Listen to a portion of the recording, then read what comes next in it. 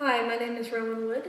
I'm a student at the Lighthouse Charter School, and this is my poem, which doesn't have a title. How can I describe the luxuries of a nice, warm home? A nice, warm home is the heat of my bedroom and protection from the violent storms outside. How can I describe the comforts of a toasty bed to sleep in every night? My nice warm bed brings back the sensational feeling of greeting an old friend after being away for a long, long time. My nice warm bed is my cat curled up on the window seat, purring to himself contentedly. And how can I describe the privileges of a beautiful house to live in? The only ones who could truly describe this are the people who have it. But will you consider the people who have none?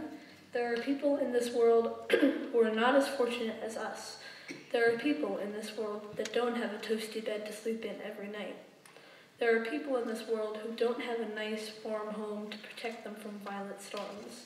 They have only alleys and street corners to try and protect themselves as the strong wind cuts their skin like a knife. Can you consider these people and find a way to help them? Because in my opinion, everybody should have a nice, warm house to live in. Thank you.